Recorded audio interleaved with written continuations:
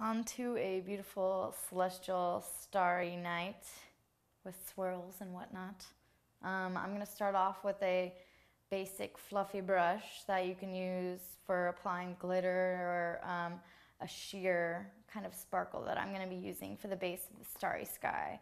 So I'm going to start off with a silver and really just start spreading it on just so that you get this nice glittery overtone on your whole arm. And you can do it light or dark or however you want. I like it to look swept, just like the clouds in the sky look sometimes.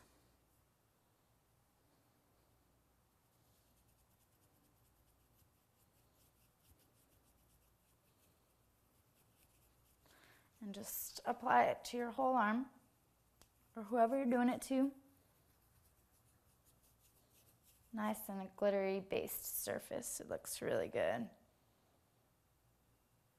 especially when you're looking up close.